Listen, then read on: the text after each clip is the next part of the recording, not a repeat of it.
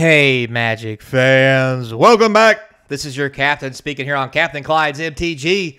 Today we have a little something interesting to go over I found online called State of Design on the website for Magic, which it's actually hidden. And after you hear about this, you're going to understand why it's hidden. So, before we get started, don't forget comment, like, subscribe, hit that notification bell. The comments down below will feed that YouTube algorithm and probably start a fight, but feel free to get in there and wrestle. So, links in the description to help support the channel if you'll buy some cards, what have you. We get to 2,000 subscribers, it'll be giveaway time. Members get their own giveaways. Discord is coming. It's all so good. We are on a roll, so don't let it stop now. Breathe. So, what does State of Design for 2024 mean? This is Rosewater sharing his thoughts on how he thinks things went. And there's interesting information in here about reprints. Buckle up, Buttercup. It's about to get real. So, it goes on, yakety smackety, lead design of 2003, blah-de-dee, blah-de-dee, blah. You can look at all the old stuff that he did and talked about. We look back, so forth and so on. The overall Magic design, we pushed boundaries. Yeah, we know that. Power creep, we get it. We leaned into resonance. I like how he uses these big words to make it sound cool. Synergy, damn it. You use synergy. To try to make things that excite us, so forth and so on. A lot of individual card designs. Some yes, some no. Lessons. We were too on the nose with some of our tropes. I don't think that's true. I think that some of the tropes they chose to be on the nose about were just bad. Because, again, when you tell us that we're supposed to engage with what we like, if we don't buy your shit because we don't like it, that doesn't mean you did it too good. It means it just sucks. Anyway, some individual mechanics were too complex. I can see that for newer players. But let's be honest, if you know the game well or have been playing the game well, you get it. And at the end of the day, interaction questions always happen because it's Magic, and if you've played Magic for a while, weird shit happens. And some people pride themselves on making weird shit happen. So, yeah, I've got those friends. More mechanics were polarizing than previous years. Oh, yeah.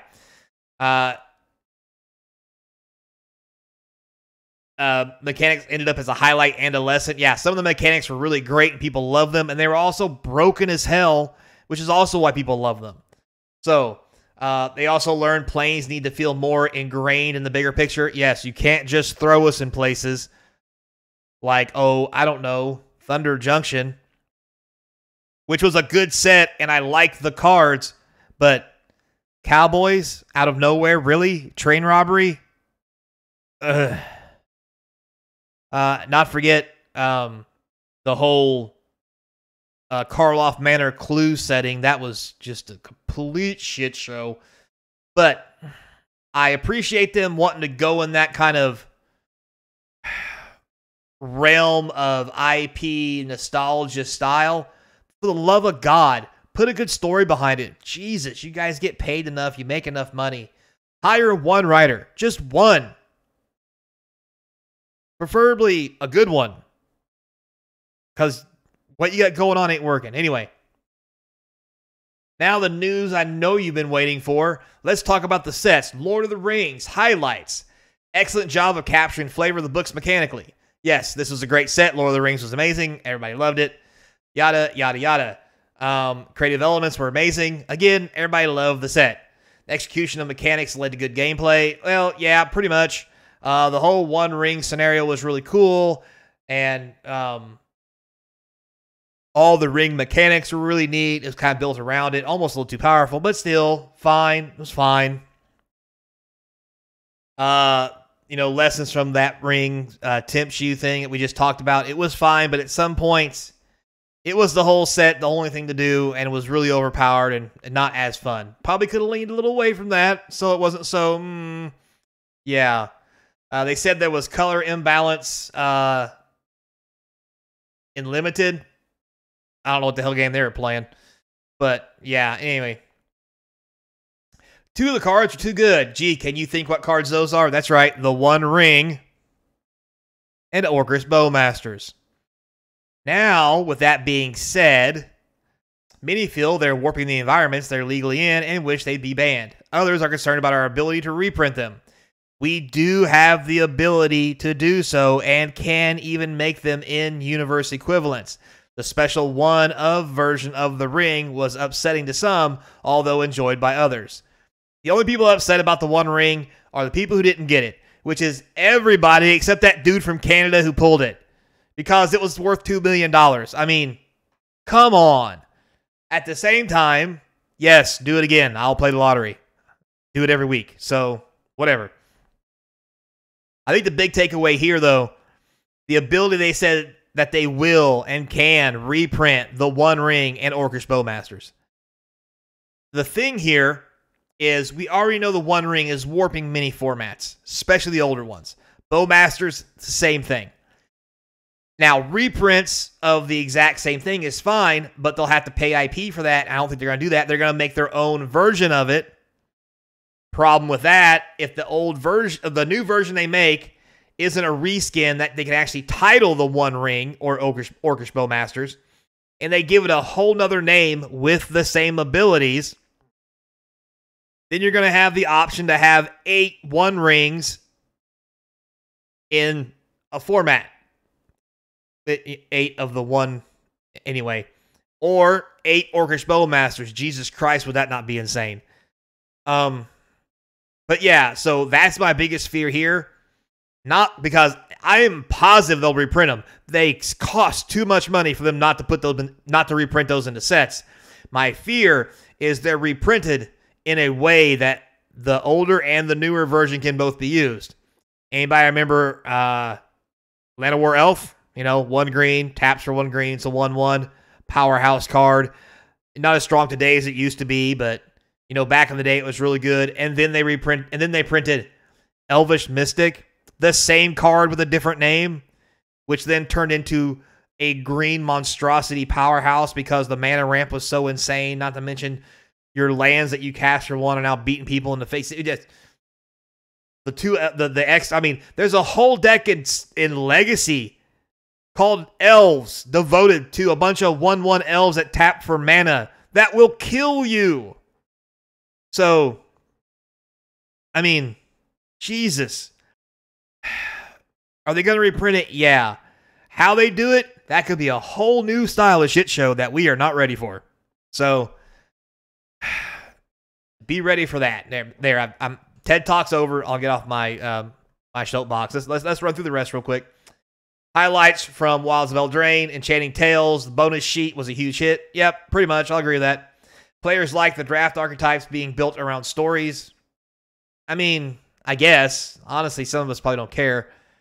The mechanics were mostly well received. I mean, I think adventures and food tokens and doing things with food are always going to be cool. It was 2 of the best things they came up with that was A, not overpowered, but B, still powerful enough that everybody wanted to play it. It was amazing balance, great mechanics. Roles were fiddled and had logistical issues. Yeah, roles were okay, but at the end of the day, they ended up being very confusing and weren't the best thing. Some players wanted more representation of courts. Yeah, pretty much. I mean, we got like 1 for every color, and that was pretty much the end of it. Some players wanted fairy tale top downs, less on the nose. Whatever. Do your tropes. I really don't care. I'm all in for this nostalgia. The Lost Caverns of Ixalan. Players like the amazing world building and flavor. Yes, this is one of the world building things they got right. Very right. Big dinosaurs. I like it. Me like big monster. Players like the evolution of Ixalan. Actually, yeah, it's kind of going well. That it's like somebody actually wrote a story. Shocking. Players enjoyed the artifact and graveyard themes of the set. For the most part, yes. Can be a bit overpowered, but hey, whatever. Lessons. The set didn't feel underground enough. No shit. How much sky did we see? It's supposed to be lost caverns. Why were we seeing the sun? Like, I mean, whatever, but I mean, if you want to be on point, you talk about being too on the nose. This was definitely not on the nose. Like, I mean, you made cave lands, so kudos to you. Mechanics were too fiddly. Yeah, mechanics were all over the place. Jesus, just so much. Some players dislike Jurassic World tie-in. You know what? Hell with them. Big dinosaur, big monster. I liked Big Monster. I loved dinosaurs. If you don't like dinosaurs, I don't know what you did with your life when you were a kid, but you need to try again. Like, who doesn't like dinosaurs? I mean, seriously. Karlov Mana. Oh, this ought to be good. Players like the murder mystery theme in moderation. Keyword there, in moderation. Probably meaning very little. Players enjoyed many of the murder mystery themed mechanics. I mean, I guess. Some players enjoyed disguise. It's just morph. Jesus. Other players preferred morph. It's the same thing, but better. Anyhow, the set was a bad execution of a backdrop set. Boy, is that the understatement of the year. But wait, it's Wizards. I'm sure they'll have another one. The detective mechanic was overdone. Yeah, a lot. Also useless. Very useless. Limited was too aggro. The whole set was aggro. That's what Limited's about. What are you supposed to do in Limited? Sit back and hug it out? Jesus.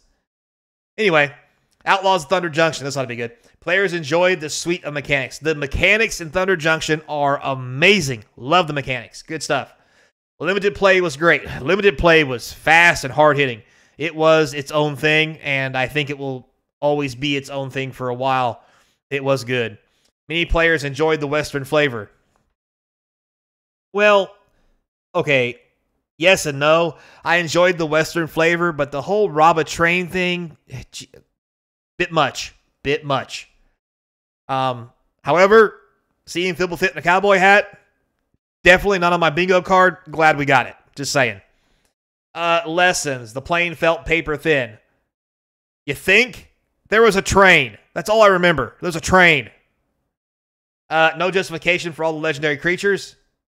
Sure there was. There was a train. They were robbing a train. Anyway, the tone felt too jokey. I mean, it was damn close to an unset. And most of it, I didn't like the jokiness. However, there was some comedy gold in that set, and I do like that. Just going to point that out there. Modern Horizons 3. Ho, ho, ho. Bow before the greatness. Highlights. Many players love the references and callbacks. Nostalgia, did you say? Yes. More, please. The themes were fun. Yes, all the old themes in new, exciting ways. Getting to play them again in draft. Limited was a blast. Like I said, play them in draft. Double face cards are a big hit. Always are. Normally very powerful. And it's Modern Horizons 3. Shit's blatantly powerful. Just blam, I'm here. Lessons. Many players didn't like impact on the older formats. Well, this is true. However, most of us old farts have gave up that ghost ever since you printed Modern Horizons 1 and destroyed the old formats. Modern will never be the same unless you ban all the Modern Horizon sets. Just putting it out there. And I mean, do I want it to be the old way? Yeah, I do. Am I okay with the way it is now? For the most part, yes. So that lesson's about 3 years too late, at least. 2 cards have play balance issues. Nadu, the Winged Wisdom. Yeah, I don't know who's testing this shit, but they need fired. And Writhing Chrysalis. Again, a just issue in sealed formats. Yeah, again, whoever's play testing, they need a little help. We learned our themes. We leaned on our themes too much and not enough wacky one-offs. I'm not real big on wacky one-offs for, like, sets. You gonna do an unset? There's your wacky one-offs. I mean, Modern Horizon 2 gave us Ragavan. That was a wacky one-off. And look at the goddamn chaos that thing's caused. Jesus. One more year. So that's all I have to say about the design. I hope the insights talk reflect how we felt about our sets, yada, yada, yada, so forth and so on and so on. So tell me down below what you think about all this. What's your main scope? What's your take? And personally, I think they're going to reprint the One Ring and Orcish Bowmasters, and we're going to pay out the nose for it because it's going to be a Modern Horizons set or a specialty set or what have you. It's going to be a thing. Just gonna. Because also, God forbid they print that in the standard. Sweet Jesus, Lord help us. So, I'll see you down in the comments wrestling later. So until next time, be kind. And as always, I hope to see you across from the game table. Ooh, talking about reprints probably, geez.